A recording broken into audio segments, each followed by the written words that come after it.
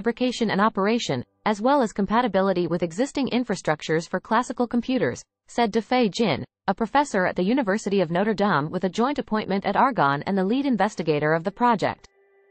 This simplicity should translate into low cost in building and running large-scale quantum computers. Jin is a former staff scientist at the Center for Nanoscale Materials, CNM, a DOE Office of Science user facility at Argonne. While there, he led the discovery of their new type of qubit, reported last year. Innovations in qubit design.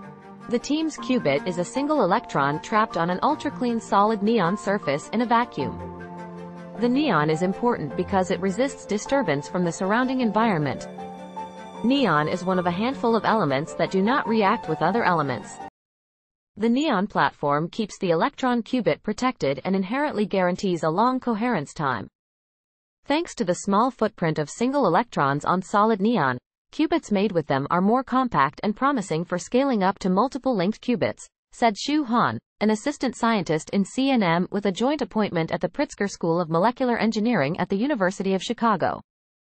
These attributes, along with coherence time, make our electron qubit exceptionally compelling.